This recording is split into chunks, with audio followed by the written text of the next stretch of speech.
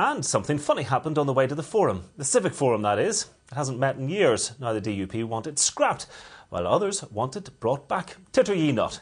As they debate its future, we hear both sides today. With me, as ever, the emperor of political analysts, Mark Devenport, our political editor. Mark, the Civic Forum, it's coming back. I didn't realise there was any prospect of it. It hasn't met since 2002. Well, it's been under review, it seems, for an age. It only met about a dozen times.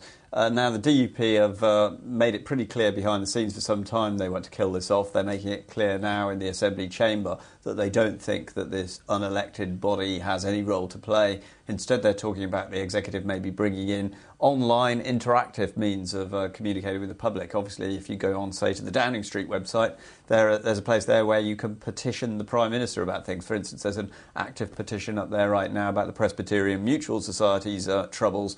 Whereas we haven't really sort of got all of that in relation to our Assembly or executive websites at the moment. But, you know, the Civic Forum is being defended today by the SDLP, but certainly the DUP see it as, I think Stephen Moutre used a phrase in the debate a little while ago, as a bunch of pro-Good Friday Agreement nodding dogs. So that's where the argument stands. OK, so they're unlikely to be too pro its reinstatement.